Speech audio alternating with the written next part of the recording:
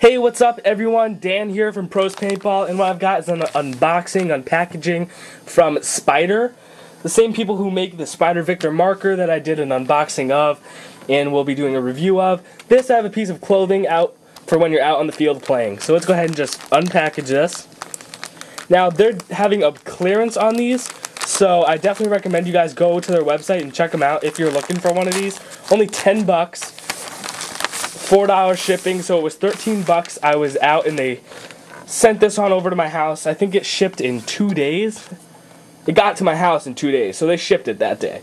But what this is a playing jersey. It's a Spyder team jersey, long sleeve, and I will do a full shot of me wearing it so you guys can see what it's like. But this is it. This is a medium, but they have a bunch of different colors. This is the olive green, but they do have like a red, a blue, a yellow, the olive green, and then they have another type of green as well. So definitely check these out. They're only 10 bucks. Let me do a wide shot of me wearing this so you can see kind of what it looks like, how it fits, all that stuff.